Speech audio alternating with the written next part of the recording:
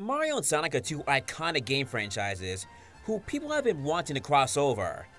But because some people at Sega can't think of an idea for a crossover game for some reason, they decided to go with the Olympics instead. And for a while, the games were fun. The opening movies always brought smiles to my face seeing the pairs of characters interacting. 2008 was a fresh start, with the 2010 and 2012 Olympic Games being the most beloved by fans. However, after London 2012, the series began to drop in terms of content, charm, and such. Let me explain. The first game, the Beijing 2008 Olympic Games, started out simple. It was the first game. 16 characters, a few events, and introduced Dream Events, which were sports taking place and elements from the Mario and Sonic series. The controls, though, weren't really that good. Some of the events were fun, yeah, but again, the controls really weren't that good. Vancouver 2010 and later London 2012 greatly improved with everything else, and their content, by adding in Bowser Jr., Metal Sonic, DK, and Silver, and the Dream Events were taking more emphasis on the worlds of the franchises, and added a story mode on the DS versions. 2010's Wii version had a festival mode, which is kinda like a story mode, and 2012 had London Party, which had a wide amount of minigames. Both of these entries were highly praised, and were dubbed the peak of the games, where afterwards, it began to drag. During the Wii U era, we got Sochi 2014, the first of the Mario and Sonic series to not get a handheld version for some reason. While the graphics were great, the game itself was kinda boring. Sure, some of the events can be fun, like some of the Dream events, they were fun. Dream Figure Skating and Dream Bobsleigh, they were fun. But it really does lose its luster, especially since they really didn't add anything new, and the online was really lacking. Even the soundtrack couldn't save it.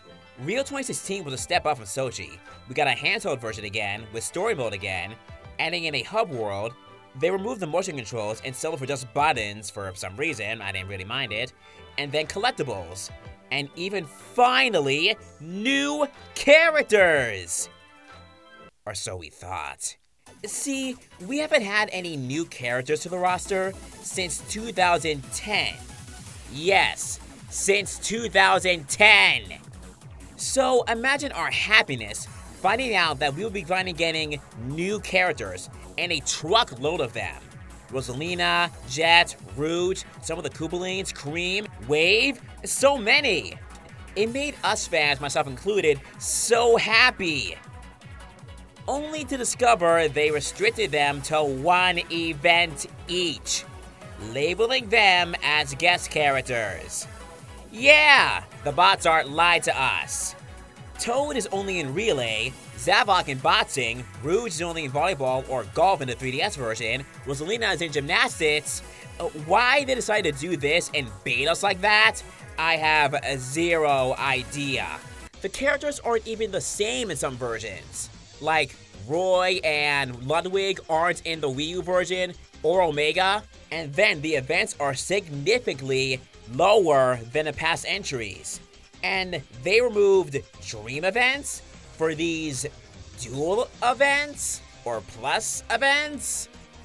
Why?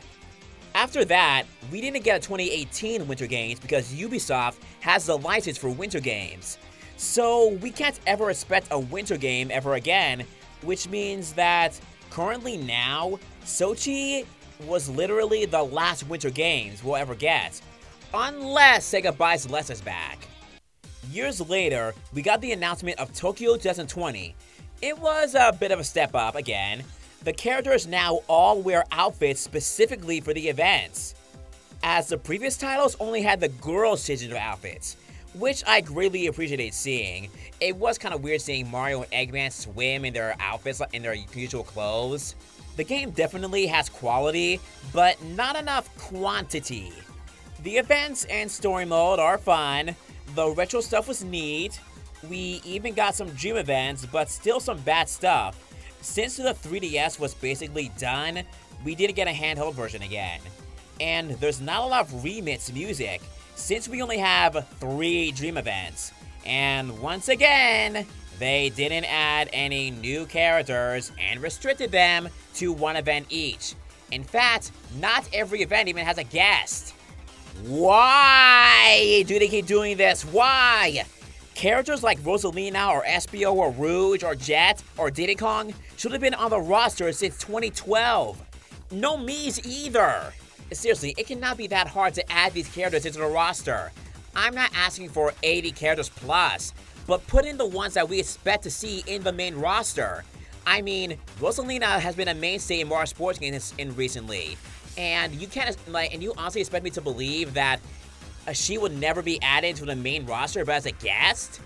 After this, we didn't get a 2022 Olympic Winter Games, so now we'll wait and see if we get a 2024 Paris Olympics, which is speculated to be true or possibly to be revealed in June or July. We still don't know, it's unconfirmed at the moment. But there is that thing that went around saying that Sega is working on a games with the Olympics thing again, so maybe it might be the Paris thing again. So we have to wait and see. Fingers crossed if it happens, because we did get multiple Olympic titles on the same system.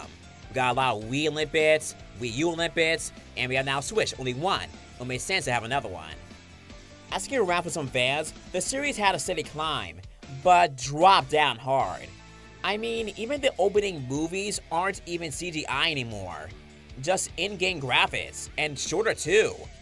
What the team needs to do is this. A good amount of events, both regular and Dream, add more characters permanently to the roster, not as guests. I'm very certain they'd heard our complaints about that. I swear, if Pauline makes it into the next Olympics and she's a guest, I'm gonna flip. Give us enough unlockables. Give us single-player content, because word to the wise, not everyone is able to play multiplayer. Proper online, and plenty of side modes.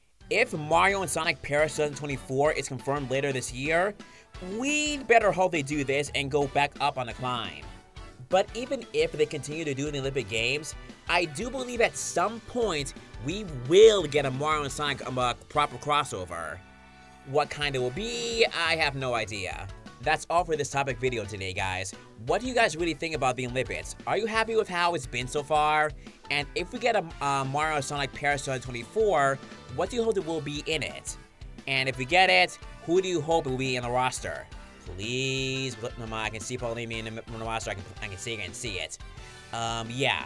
So yeah, who knows what will happen next after the Olympics? Hope you liked this video and take care.